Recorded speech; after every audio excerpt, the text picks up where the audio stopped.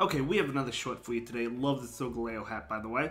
Anyway, let's go ahead and jump right into it. So we're going to have Aurorus into the Obama. So gotta watch out for that energy ball, right? Going to charge up and go for the weather ball. Not before they throw an attack and they're going to throw the energy ball. Going for this weather ball right now, trying to get to a meteor beam. Able to get to the meteor beam, and that will KO, raising the attack as well. They're going to be able to throw an attack. It's going to be a bubble beam. Super effective, but not doing much. Going for another meteor beam. That gets the shield. They're going to be able to throw an attack. Just letting the Aurorus go at this point in time. In comes Pidgeot. Great matchup as long as they don't have that ice beam, and they don't. So they're going to go ahead and go for the Brave Bird right now.